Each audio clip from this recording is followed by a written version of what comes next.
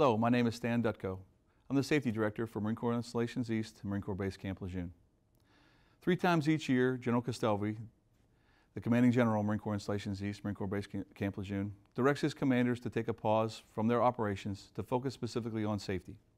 In January, we had our Back in the Saddle training, which was an opportunity for us to focus on occupational safety and health training for the civilian personnel and the Marines to get them, and sailors to get them involved in back to work safely, focus on the job at hand after returning from the long holiday period.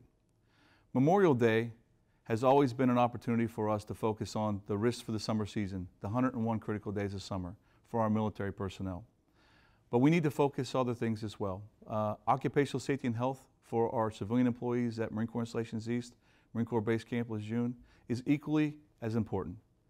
Workers' compensation costs and injuries to employees are something that we need to reduce. The Commanding General, Marine Corps Installations East, takes this very seriously.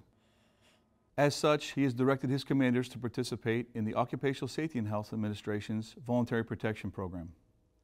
VPP has been one of those things that has enabled Marine Corps Installations East commands, in particular Marine Corps Base Camp Lejeune, to reduce our civilian mishaps.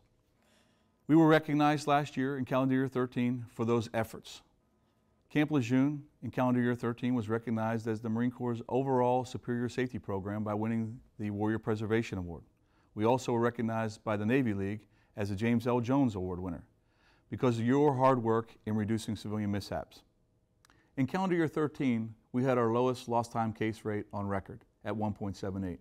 Through calendar year 14's first quarter statistics, we've been able to reduce that rate down to 0.69, which is significant. Every injury we can avoid brings a civilian employee back to work without lost time, focusing on the mission at hand, and enabling us to accomplish the mission to get our Marines forward to fight our nation's battles. What we're asking during this operational pause for our civilian employees is for you to take time to realize that everything you do at work is important to the mission at hand.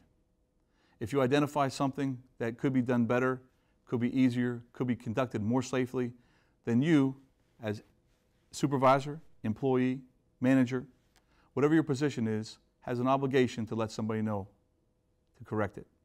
VPP, OSHA's Voluntary Protection Program elements only work if everybody applies them, from individual employees all the way to senior leadership.